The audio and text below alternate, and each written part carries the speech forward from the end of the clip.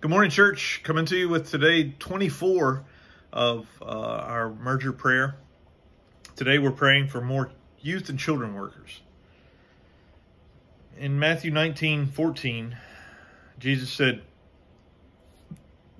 "Let the children come to me. Don't stop them, for the kingdom of heaven belongs to those who are like these children."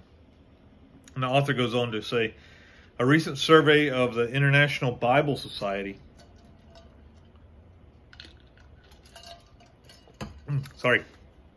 found that 83% of all Christians make their commitment to Jesus between the ages of 4 and 14.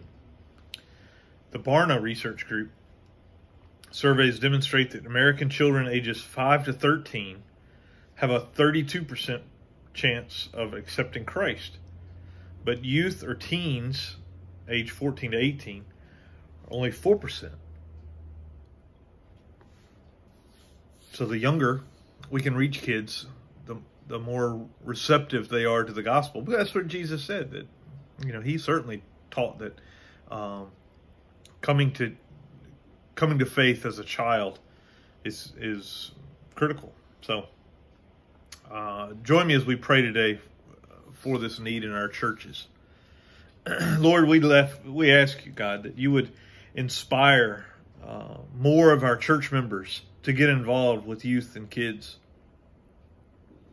Lord, that they would feel a yearning in their heart, God, to not leave a child untouched, especially during this season of this virus when kids are looking for something to do, God.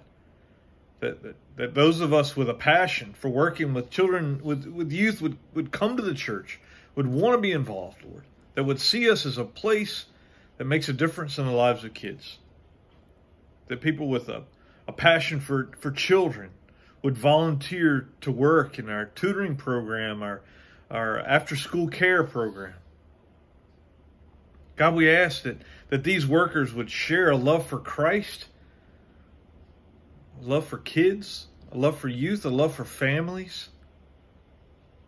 God, I lift them up to you. I lift up these workers who are going to come out, who you are drawing out even now, God. You're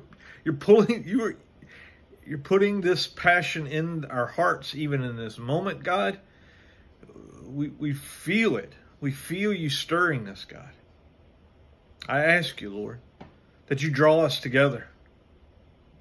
That you give those with common hearts, God. You give us a passion to serve you, Lord. To live beyond ourselves. To live for you. To lift your name up high and to do it in the lives of kids. Lord God, we need your leadership. We need your guidance.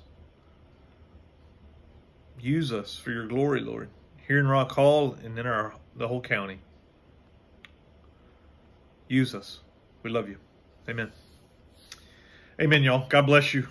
Be praying this prayer today for sure. I've had a lot of conversations recently where I feel like we may have opportunities as a church to fill the gap for a lot of folks. So love you.